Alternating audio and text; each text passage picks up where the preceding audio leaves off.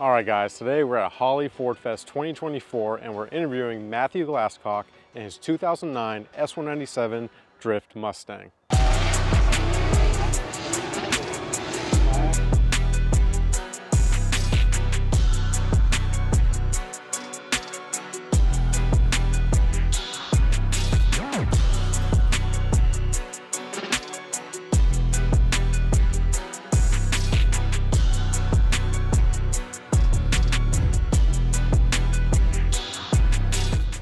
All right, what's up, Matthew? What's up, man? Hey, so we're here at Holley Ford Fest 2024, and you brought out your S197. That's right, the first Godzilla swap drift car, actually.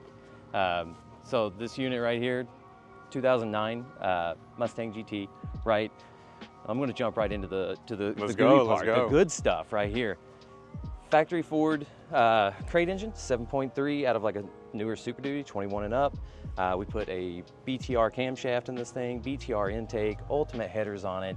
It's ran off Holley EFI, of course. Of course, it has to. Of course.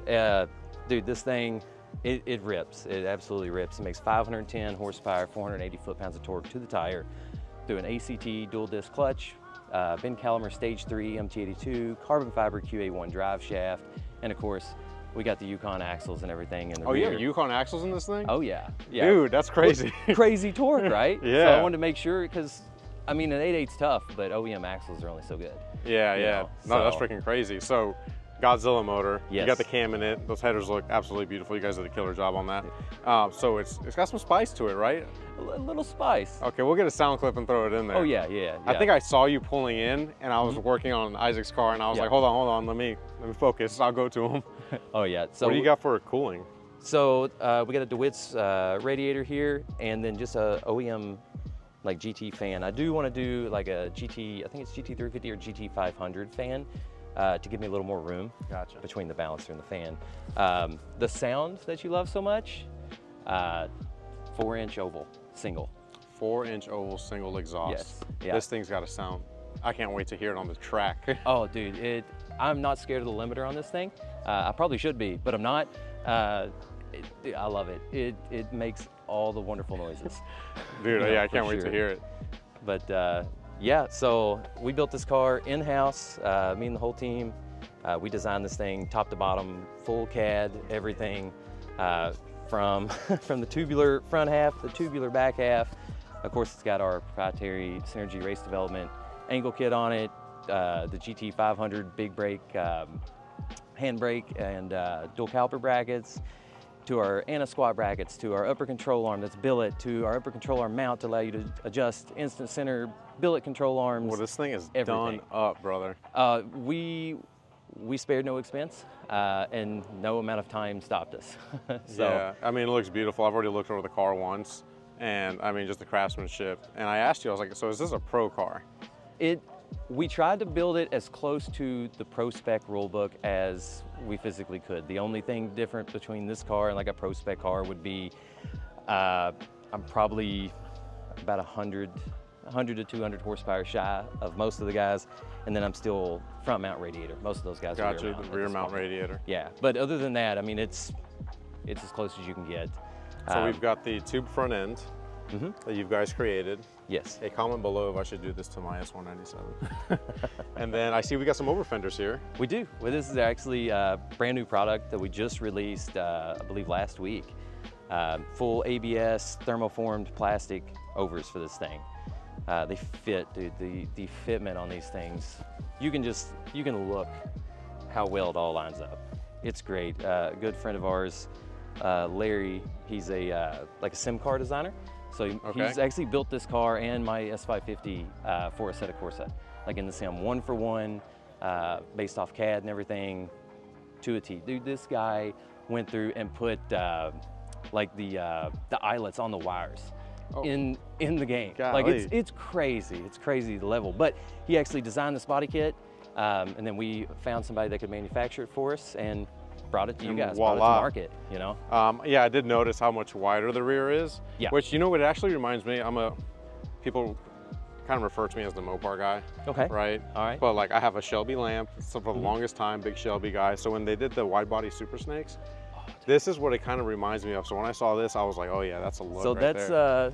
that's kind of where this Yeah. came from. The Shelby 1000? There was a little bit of inspiration there from Shelby. Dude, I'm just gonna throw this out here right now. Shelby kills it on like anything that they do and they design. Oh yeah. They always kill it. Huge Shelby fan. Oh yeah. So you did mention in the rear, we've got the rear bash bar setup as well. Yep, whole tubular back half. You can purchase this off our website.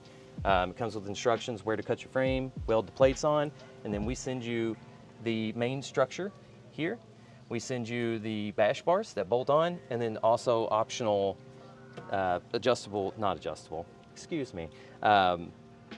tail light mounts that can actually like swivel out of the way. So like if you're like me and you like to get close to walls and you tend to hit things, right? So you smash this in, so this will actually Oh yeah, dude, look at that. That way you're not having to like, you know, remake your taillight buckets and mounts and stuff all the time, right? And if these get bent, you just bend them back or order more. So I gotta admit, I have the Raxium with like V3 taillights, are really pretty expensive ones. Yep. And my buddy Jordan gave me crap. He's like, wow, you spent so much money on the rear end. It's probably the first thing that's gonna go. So before last weekend's event, I put my stock taillights in, and he came over and he's like, well, what happened? I was like, I told you, dude, you never know. I got scared. Yeah. No, dude, I went to the salvage yard actually and bought every OEM pair of the 05 to 09 lights that I could find. I was like, might as well, I know I'm gonna break them. Now, I'm gonna take that little nugget and put it in my pocket and go do the same thing in Austin. Yes, yes. Yeah, it's bound to happen. Oh yeah, dude, they were selling them to me for like 20 bucks a pair. I was like, yeah. Yeah, you can't beat that. Not even eBay has them that cheap. Yeah, and then of course, so I'm very old school Mustang guy. I grew up around Mustangs and everything. So a lot of the things on this car, I can attribute to that, right? So if you know anything about the older Mustangs, the gas fill was in the back of the cars, right? Center, yeah. So I wanted to do the same thing here. So we bought one of these fuel lab kits here. I made a, essentially like a bushing to go into the Holley top hat there for the fuel pump. That way I could fill from the rear. And of course this floats separately from the bumper and the quarters and all that stuff. But then arguably the coolest detail to the car, it's the first one anyone that sees the car points out, and I love it, is the dash. Yes, it's the first thing I said. I said, okay. So wood grain dash, I actually ordered a like an OEM replacement Mustang little dash plaque there for it.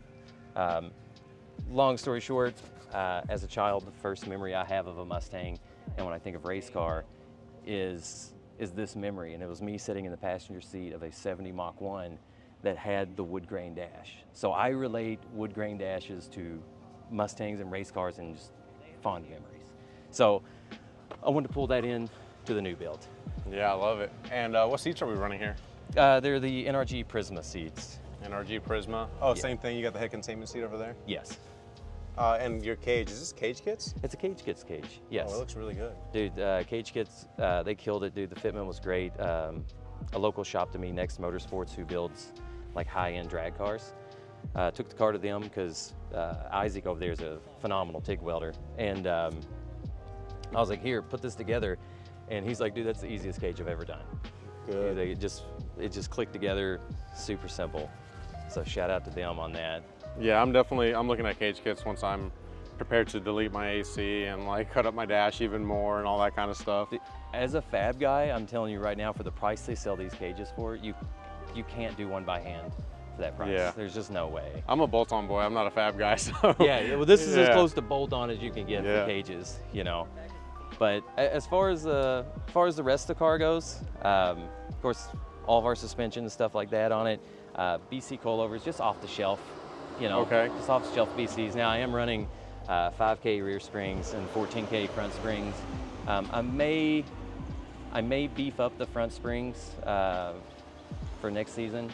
I think I could use another 2 or 4K on the front. Who, did Davey Peoples do your coilovers? Yeah. Yeah, same here. yeah. But I am thinking about beefing that up because, to be fair, the only real downside to the Godzilla is an iron block, right? So it weighs like right at 100 pounds more than a Coyote. Oh, wow. But to be fair, I scaled the car out, it weighed 2930, and without me in it, And the weight split on this was 52-48. Oh, that's actually currently. That's really good. Yeah, it's not bad. It's not bad. Yeah.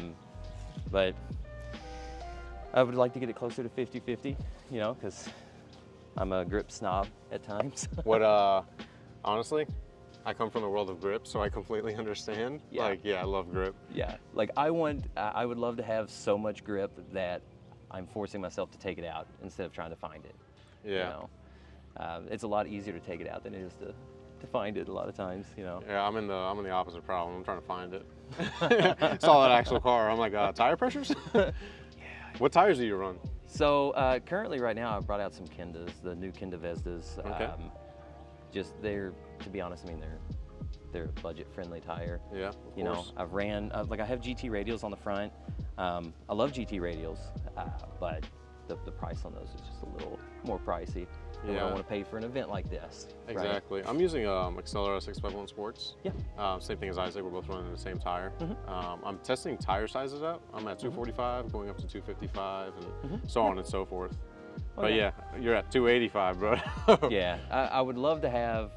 If Justin Bauer doesn't watch out, I'll steal his 315s for this weekend at one point. Yeah, I think we can talk him into letting you do that. Yeah. I would like to see some tire smoke. I would love to get this thing on some 315s. Well, I think there's only one thing left to do if the rain doesn't stop us. Ford Fest 2024, you know, we're here to fight the hurricane. Yeah, pretty much. Yeah, so we'll see what happens. So I think there's only one thing left to do, and that's to hear you rip it. We can do it. Let's go. Let's do it. Because of the weather, I was worried there would not be a lot of drift sessions and decided to not ride along with Matt and just capture him drifting from different angles. I was only able to film 2 drift sessions, and I figured you guys would enjoy the raw drift footage of the Godzilla powered Synergy Race Development S197. Enjoy.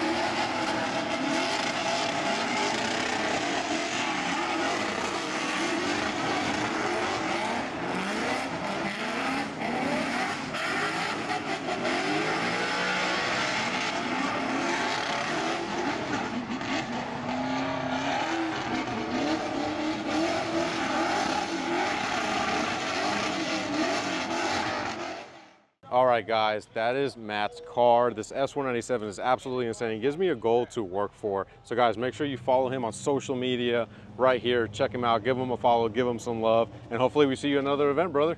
Absolutely. One last question. So yes. We know where we're at. We know where you've been. We know where you're at. Yeah. What's the future for you and this car? So, I don't know if I want to give this away yet. You don't have to. You don't have to. No, hear me out.